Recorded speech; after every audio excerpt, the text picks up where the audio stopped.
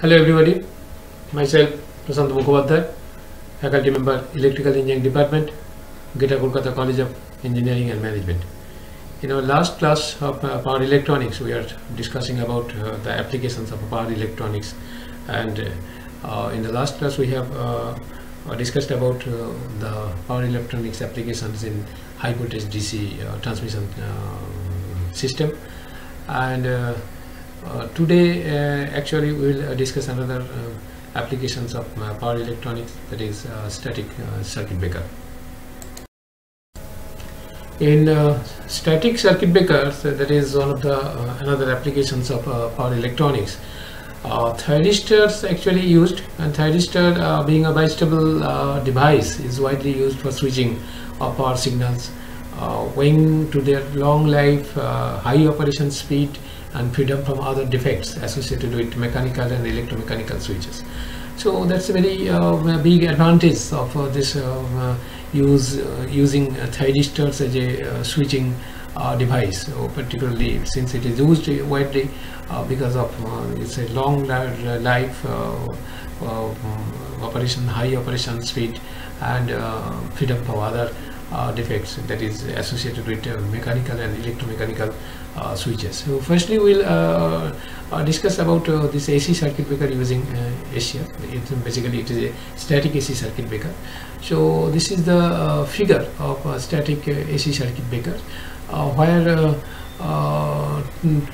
two ACRs are used, ACR 1 and ACR 2 for making and breaking an AC circuit, and the input voltage is alternating, and the trigger pulses are applied to the gates of the ACRs, okay, and through the control switch S.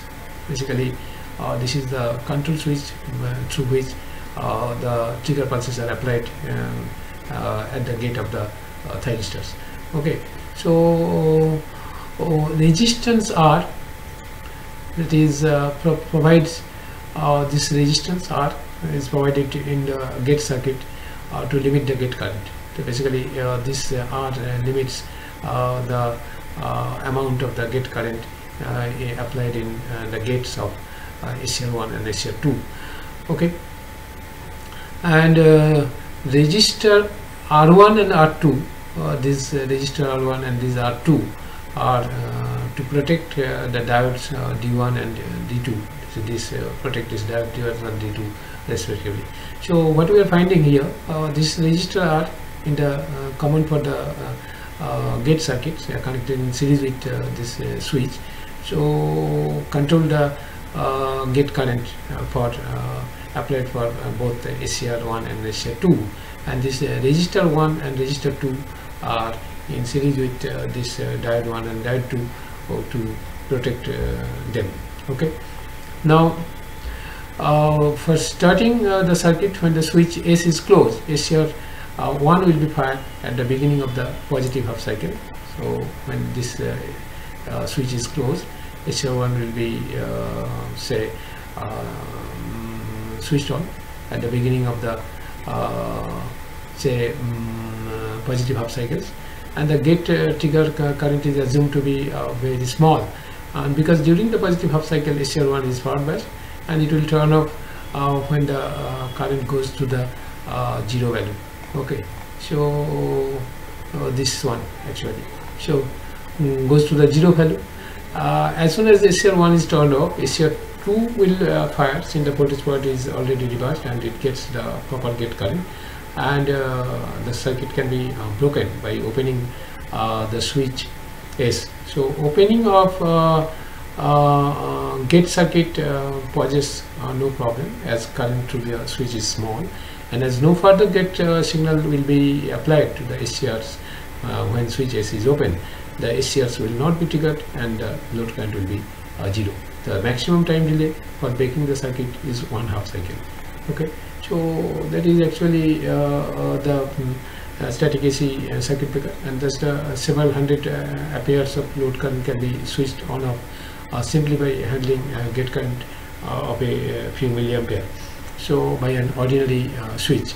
So this above circuit is also called a static contactor because it does not have any moving part, so that's why it is called static contactor or static circuit breakers. Okay, so once again I will be repeating this. This is the static AC circuit breakers where through switch S, SCR1 and SCR2 are say being used, two SCRs, one for making and another for breaking the circuits, and gate is being supplied. Say signal is given to the gate of SCR1 and SCR2 by closing this switches, and in switch S, in series with this switch, resistor R is there, which limits the gate current of the SCRs, and other two resistors R1 and R2 are connected with say diodes D1 and D2 for their protection. Okay, so at the beginning of the say when S is closed, SCR1 will be at the beginning of the positive half cycles, so the gate trigger current is assumed to be very small. In that case, because during the positive half cycle of SCR1 is the power bias, and it will turn off when the current goes to the zero value. And as soon as SCR1 is turned off, SCR2 will fire, and since the voltage polarity is already reversed and it gets the proper gate current, the circuit can be broken by opening the switches, and opening of the say gate circuit poses no problem, as current through this switch is small, and as no further gate signal will be applied to the SCRs when switch S is open, the SCRs will not be triggered and the load current will be zero.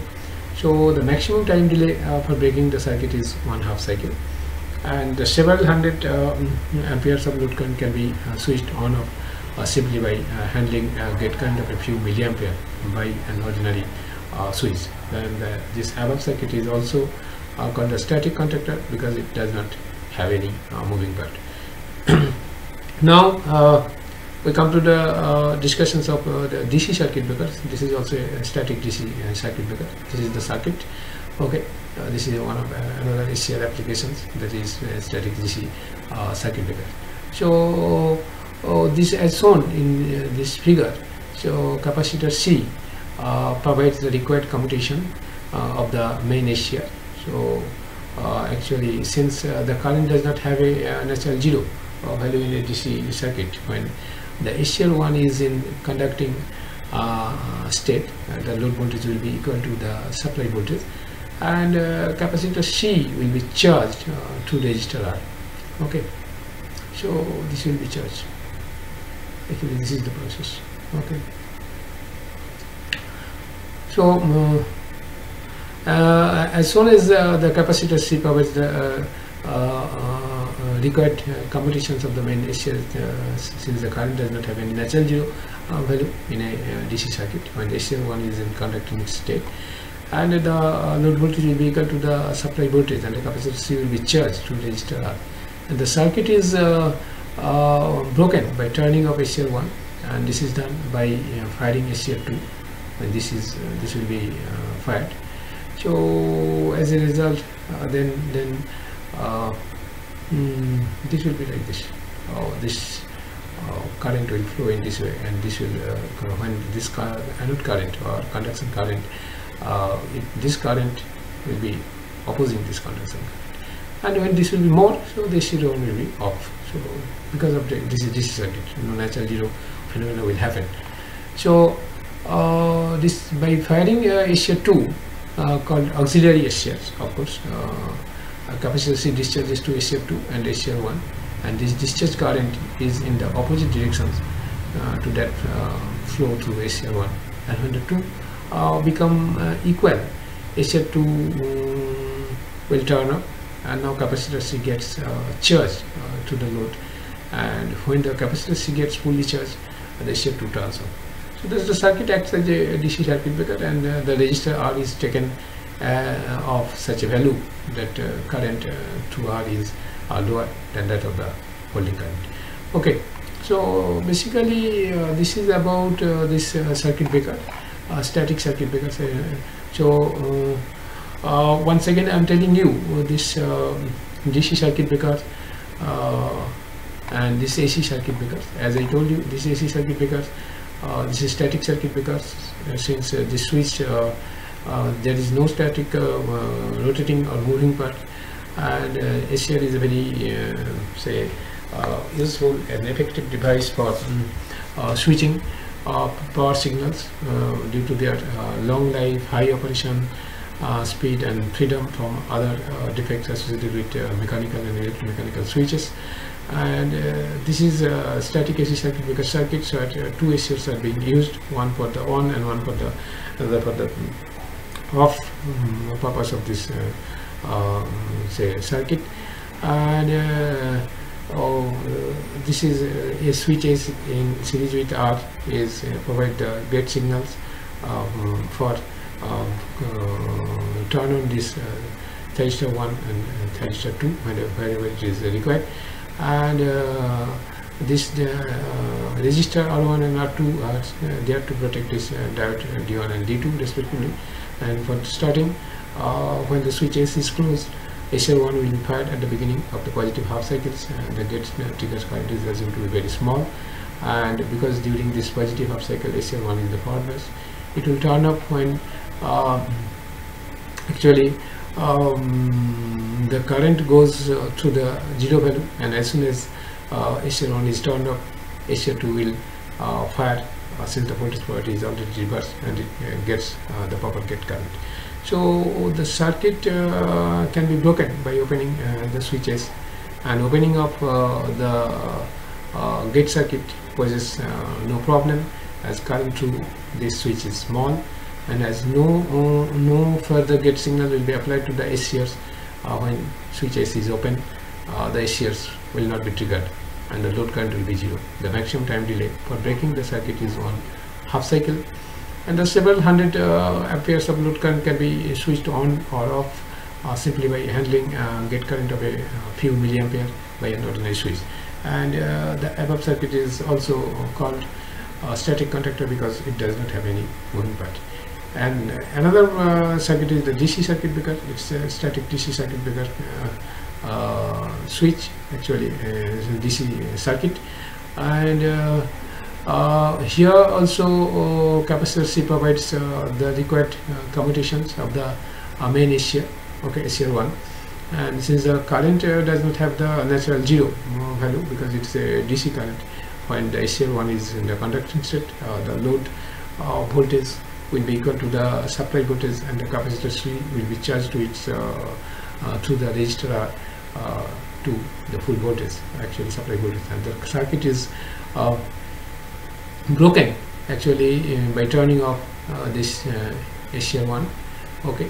And this can be done by firing SCR2, that is, which is known as the auxiliary SCRs, okay. SCR2 is the auxiliary complementary SCR, and capacitor C discharges to this SCR2 and this path, in this path, and it will oppose this discharge current, will oppose the conduction current, and when it will be equal, so this current to SCR will be zero, okay.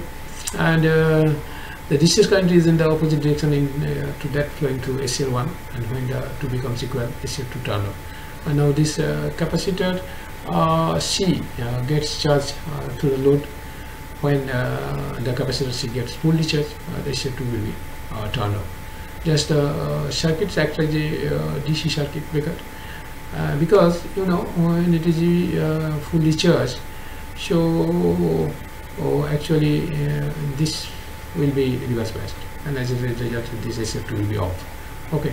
So actually this circuit acts as a DC circuit breaker, and a resistor R is taken of such a value that current through R is lower than that of holding current. This resistors R, okay. So the current through this will be less than the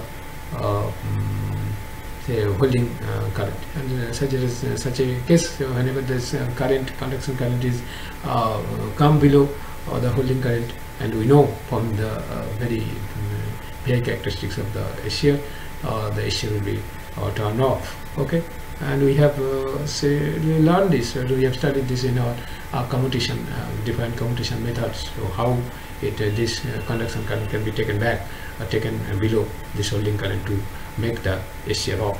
Okay, so that's the principle, and this principle is being applied in the static circuit breakers, whether it is AC or DC. Either natural commutation process or say forced commutation process is being applied to make break the circuit. And since this type of say SCRs are being used for making and breaking the circuits, so it's known as the static circuit breakers, where no moving part is there. Now we'll start a new topic, particularly another major application of power electronics, and this is UPS, uninterruptible power supply. So, and what is an UPS? Basically, an uninterrupted power supply, or UPS, is defined as a piece of electrical equipment which can be used as an immediate power source to the connected load when there is any failure in the main input power supply, input power source, basically. So once again I am repeating, an interruptible power supply, or UPS, is defined as a piece of electrical equipment which can be used as an immediate power source to the connected load when there is any failure in the main input power source. So basically we are all familiar with the UPS, those who nowadays everybody is using say desktop computer, and it is say supplied through UPS. Basically, why this is? Because when you are doing it your desktop or laptop, whatever it is, so if it is desktop, so particularly when we are doing something, so in the meantime all of a sudden power is gone. So in that case, whatever the work I have done with the desktop, so that to be saved, and if it is not already saved, so it's required to be saved, and for that purpose sometime is required, power backup is required, and that power backup is given through this UPS. So in a UPS, the energy is generally stored in flywheels, batteries, or supercapacitors. When compared to the other immediate power supply systems, so UPS has the advantage of immediate protection against the input power interruptions. So it has very short on battery run time, and however this time is enough to safely shut down the connected apparatus, computers, telecommunication equipment, etc., or to switch on a standby power source. So as I told you, so not only to save the say work done, and to make the say off the switch, make the off of the system, so you require certain time, okay, so that it cannot gun all of a sudden. So in UPS, the energy is generally stored in flywheels, batteries, or supercapacitors, when compared to other immediate power supply systems. And UPS has the advantage of immediate protection against input power interruptions, and it has very short on battery run time. However, this time is enough to safely shut down the connected apparatus, that is computers, telecommunication equipment, etc., or to switch on a standby power source. So UPS can be used as a protective device for some hardware which can cause serious damage or loss with a certain power disruption. So uninterrupted power supply power source, UPS, battery backup, and flywheel backup are the other names often used for the UPS. So the available size of UPS units ranges from 200 volt ampere, which is used for a solo computer, to several large units up to 46 MB. So as I was discussing, that UPS can be used as a protective device for some hardware which can cause serious damage or loss with a certain power disruptions, and uninterruptible power source, battery backup and flywheel backup are the other names often used for the UPS. And the available size of UPS units ranges from 200 volt ampere, which is used for a solo computer, to several large units up to 46 MVA. Okay, now what are the roles actually of UPS? So major roles of the UPS. So when there is any failure in the main power source, the UPS will supply the power for a short time, and this is the prime role of UPS. In addition to that, it is also able to correct some general some problems related to utility services to varying degrees, and the problem that can be corrected are voltage spike, that is sustained over voltage, noise, quick reduction in input voltage, harmonic distortion, and the instability of frequency in bands. Once again, I am repeating this major roles of the UPS. That is when there is any failure in the main power source, the UPS will supply the power for a short time. So this is the prime role. Basically, this is the prime role of the UPS, and in addition to that, it is also able to correct some general power problems related to utility services to varying degrees.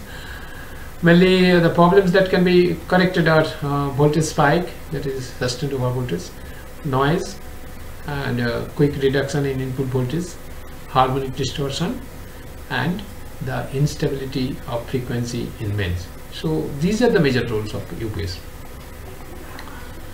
And what are the types of UPS? Generally, UPS system is categorized into online UPS, offline UPS, and of course a line interactive UPS. So other designs include standby online hybrid, standby ferro, delta conversion online, etc. So once again, I am repeating this types of UPS. Generally, the UPS system is categorized into online UPS, offline UPS, and line interactive UPS. And other designs include standby online hybrid, standby ferro, delta conversion, online, etc. So, and let's start with offline UPS. Basically, offline UPS, this UPS is also called standby UPS system, which can give only the most basic features. Here the primary source is the filtered AC mains, that is shown in this figure, solid line. Okay, so solid part. When the power breakage occurs, particularly the transfer switch will select the backup source. So that is shown here. So this is the main line, surge suppressor, mains, filter, then transfer switch to the load. This is the main. So when actually a power breakage occur, this DC voltage, but we can clearly see that the solid when the power breakage occurs, the transfer switch will select the backup source. You see here this backup source. This is the backup source. Okay, so when power breakage occurs, this will select this backup source, and as a result, so load will be, say, getting supplied. Okay, so let us come to the point. So actually, so we can see clearly that the standby system will start working only when there is any failure in the mains. Okay, so if this is off, so standby switch come here. So this is the process battery. Actually, battery is being charged AC to DC. So this is charging part. Then battery will convert DC to AC and supply to the load. Okay. So when power breakage occurs, this DC voltage is converted to AC voltage by means of a power inverter and is transferred to the load connected to it. So this is the least expensive UPS system, and it provides surge protection in addition to backup, and the transfer time can be about 25 milliseconds, which can be related to the time taken by the UPS system to detect the utility voltage that is lost. This is developed backup. So this is actually main supply. So this is surge suppressors. Any spike or surge will be suppressed by this block. Then filter, the harmonic filters seem to be filtered. This is the going to the load. Now suppose the power supply is getting, say, interrupted. So then this transfer switch will come here. Okay. So during supply and without any interruption, so this dash line will show the battery will be charged. So this is AC. This is AC to DC converter, that is rectifier. So that will supply this battery for charge, and when power breakers off will be happened, this battery will supply to this inverter unit, that is DC voltage will be say converted into the AC, and this AC will be supplied to the load. So and hardly it will take few milliseconds, so 25 milliseconds or something like that. So that's is the offline UPS. So in the and then we'll come to discuss about the online UPS, then line interactive UPS and its applications.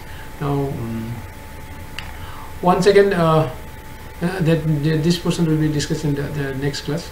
So once again I'm repeating this say UPS portion. So what is UPS? It is basically uninterrupted power supplies. It is defined as a piece of electrical equipment which can be used as a immediate power source to the connected load when there is any failure in the main input power source. And in UPS the energy is generally stored in flywheel batteries or supercapacitor, that is shown here. When compared to other immediate power supply systems, UPS has the advantage of immediate protection against input power interruptions, and it has a very short on battery runtime. However, this time is enough to safely shut down the connected apparatus, that is computers, telecommunication equipments, or to say, or to telecommunication equipments, or to switch on a standby power source. So UPS can be used as a protective device for some hardware, which can be can cause say actually so UPS can be used as a protective device for some hardware which can cause serious damage or loss with a sudden power disruption. So uninterruptible power source, battery backup and flywheel backup are the other names often used for UPS. And the available size of the UPS units ranges from 200 volt ampere, which is used for a solo computer, to several large units up to 46 MVA. So, and major roles of UPS are when there is any failure in the main power source, the UPS will supply the power for a short time, and this is the prime role of UPS. And in addition to that, it is also able to correct some general power problems related to utility services to varying degrees. And the problems that can be corrected are voltage spike, that is sustained over voltage, noise, quick reduction in input voltage, harmonic distortion, and instability of frequency in bands. And the types of UPS, generally UPS systems is categorized into online UPS, offline UPS, and line interactive UPS, and other designs include standby online, hybrid, standby ferro, delta conversion online, etc.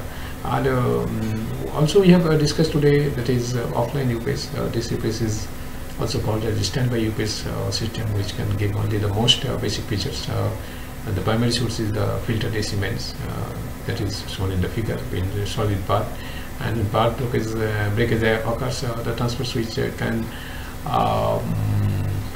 will select the backup source that is shown in the dashboard line in the figure 1, and thus we can clearly see that the standby system will start working only when there is any failure in mains. And in this system, the AC voltage is first rectified and stored in the storage battery connected to the rectifier, and when power breakage occurs, the DC voltage is converted into AC voltage by means of a power inverter and is transferred to the load connected to it.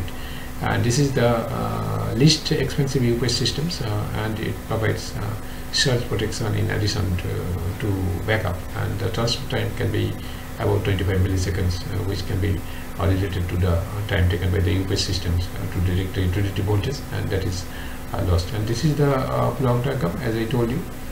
This is for main, and this is for backup, that is for the UPS systems.